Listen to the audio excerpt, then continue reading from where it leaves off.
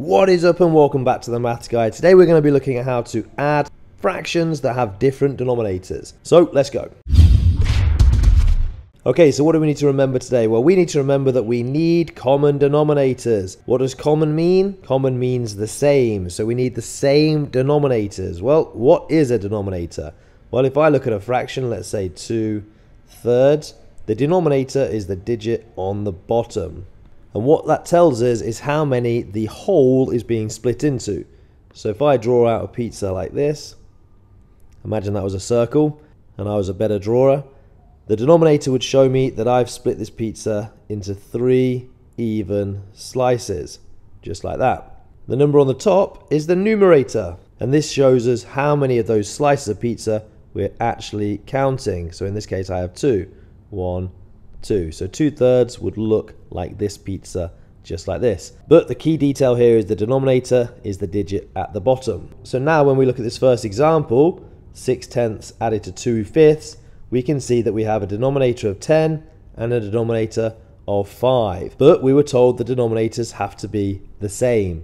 So we have a problem. How are we going to solve it? Well, let's have a look. If I have 6/10 and I'm adding it to 2/5, and we've been told that we need the same denominators, well, I need to know now that I can convert one of these fractions into an equivalent fraction, a fraction with the same value, but with different digits.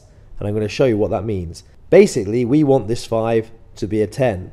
So let's put it over here as a 10. And how did I get from 5 to 10? Well, I multiplied my 5 by 2. 2 times 5 is 10. So now when I look at my numerator, if I do the same and multiply it by 2, I have 2 times 2, which is 4.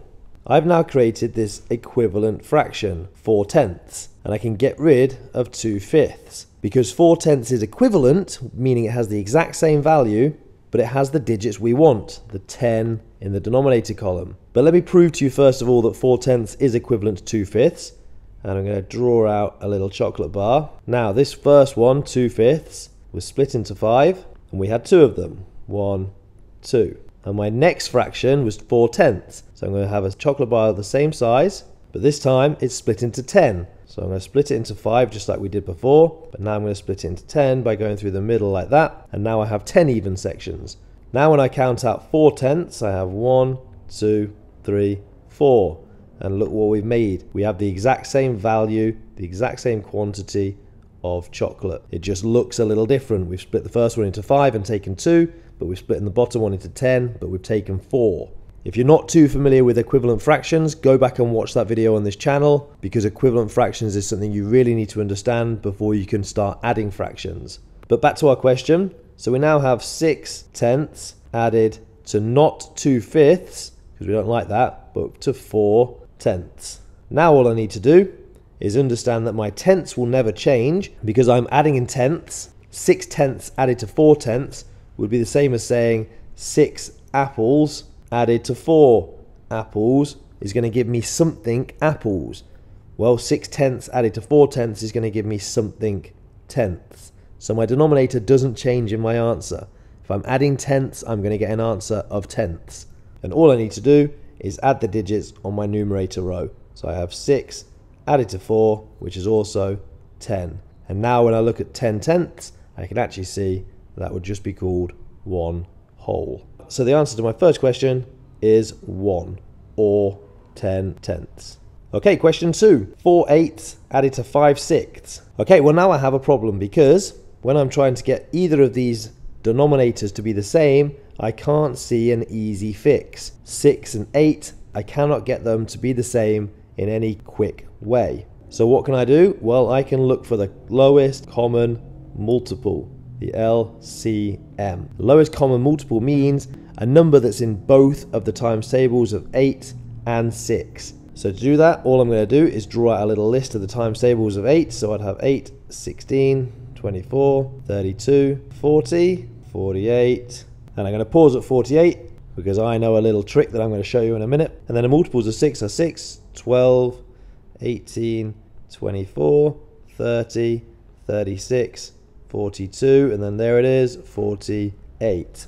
So I now know that 48 appears in both of the 8 and the 6 times table.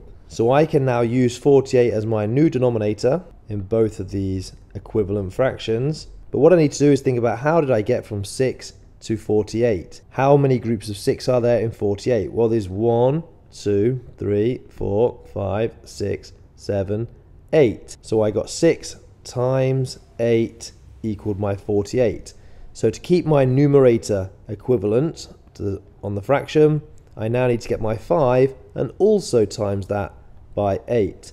And 5 times 8 is 40. So my equivalent fraction to 5/6 is 40 over 48. Now let's do the other one on the other side. How did I get from 8 to 48? Well, I have 1, 2, 3, 4, 5, 6. So I multiplied it by 6. But if I multiply the denominator by 6, to keep it equivalent, I need to multiply the numerator by 6 as well. And 4 times 6 is 24. Wow, a lot of work to get my two new fractions, 24 over 48 and 40 over 48. Let's just recap what we just did there. First of all, we realized that we needed to get a common denominator of 6 and 8, my two existing denominators. And the only way to get a common denominator was to try and find the lowest common multiple. And the lowest common multiple I can find by doing the multiplications of those numbers. So I had 8, 16, 24, 32, 40, 48. And then on the other side I had 6, 12, 18, 24, 30, 34, 36, 42, 48. I found the common multiple, 48, and I used it as my new denominator. But then I realized that I needed to work out how many groups of 6 I multiplied to get to 48, and it was 8 groups. And how many groups of 8 did I multiply to get to 48? It was 6 groups. And then I simply did the same thing to the numerators to get my equivalent fraction. But there is a trick, and I'm going to show it to you now. Look at the coincidence we have here. My two original denominators were 8 and 6. And in the end, I ended up multiplying my 6 by 8 to get to 48. And on the other side, I got my 8 and I multiplied by 6. Can we see the connection? 6 was my other denominator, this one over here. And 8 was this denominator. So in the end, I've ended up just multiplying the denominators together to get to 48. And if you think about it, that's because if I multiply these denominators together, 8 times 6, I am going to get a common multiple, a number that's in both the 8 and the 6 times table. And in this case, we've got 48. So all we need to do really is multiply the two denominators together to get to our new denominator of 48. And we're going to do that in the next example. But for now, I have 24 48s added to 40 48s. And if we remember, I keep the denominator the same because I'm adding denominators 48. I'm adding 48ths together, just like if I was adding apples together, I would still end up with an answer of something apples. And in this case, I have 24 plus my 40, so I have 64 48ths. So my answer is 64 48ths. Now what I could do at this point is simplify this down, because these are very large numbers.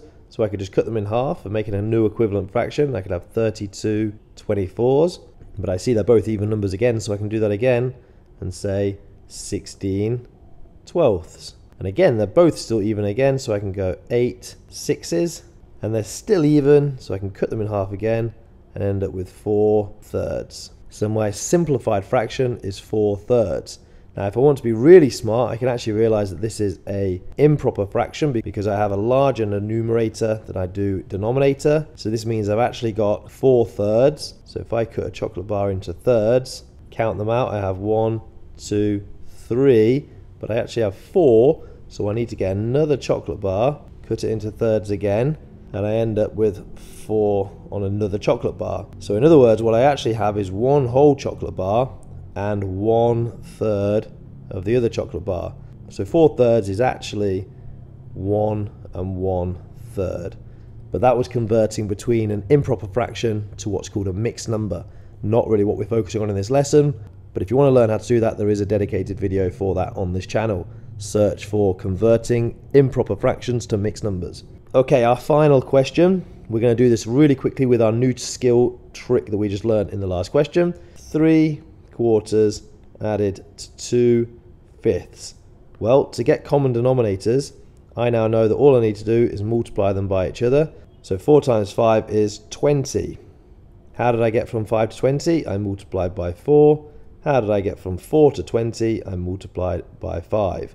So looking at this fraction here, how did I get from 5 to 20? I multiplied by 4, so I now need to do that to the numerator as well. And 2 times 4 is 8. So my equivalent fraction to 2/5 is 8/20. Over to the other side, how did I get from 4 to 20? I multiplied by 5. So now I need to multiply my 3 by 5. 3 by 5 is 15. So my equivalent fraction is 15/20. Now I just need to add up my numerators, leave my denominator as it is. 15 plus 8 is 23. So my answer, 23/20, or in other words, 1 3/20. Again, that skill there is pretty challenging. Look for it if you want to. So now it's your turn. Have a go at adding these fractions together with different denominators. Take your time, put your answers in the comments section. I'm going to try and mark every single one. Good luck, press pause now. And there you have it. That is how to add fractions with different denominators. Hopefully this video was helpful for you. If it was, think about heading over to themathshelter.com, where you're going to find loads more information and loads more videos about everything you need to know about your age group maths. But for now, guys, I'm going to see you in another video. Peace out.